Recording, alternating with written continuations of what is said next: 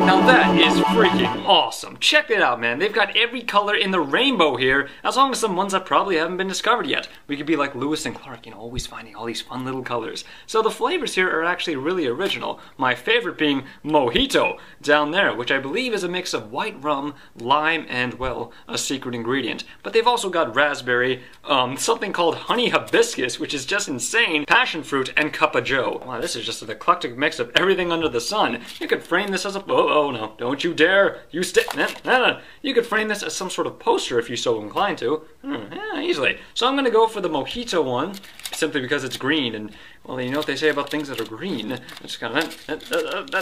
Gotcha. Okay, now it does...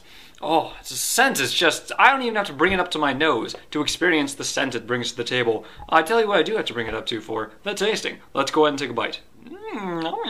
Oh, that white rum is really hitting the spot. Have I told you how much I love you lately? Hey, later we can go back and... Oh, sorry about that. I just kind of got captured by the chocolate. You know, I don't usually drink a lot. I had vodka once when I was a child, and it tasted like cough syrup. It was horrible. And it was green apple vodka too, which was my favorite fruit at the time. This, however, is fantastic. You're not going to get drunk off of it, but it's got a nice smooth ganache on it that dances on your tongue like little lily pads. Oh, so yeah, I figure if you eat enough, maybe you can get a nice buzz, but in terms of getting that sweet, sweet love so you can make sweet love, these are fantastic. 5.5 papayas out of 6.